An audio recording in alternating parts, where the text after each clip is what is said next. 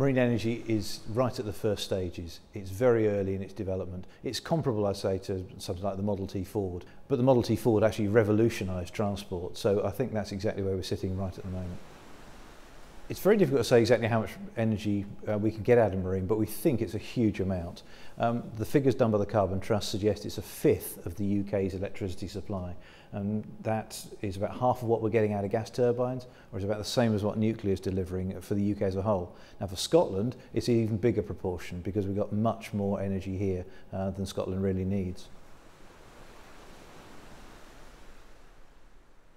The Saltire Prize is Scotland's energy challenge to the world. So it's a £10 million prize for clean, renewable marine energy.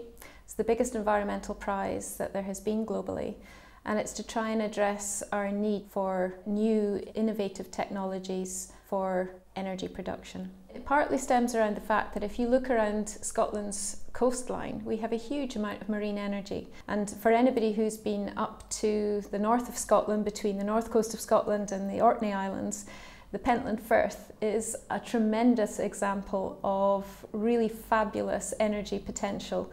The tide that goes through there twice a day, no matter what of the other meteorological or weather conditions there are, is fantastic, and if we can harness some of that energy, it'll go part way to delivering the sort of energy that not just we need in Scotland and the UK, but that the world needs to be able to deliver the growing demand for energy that we have.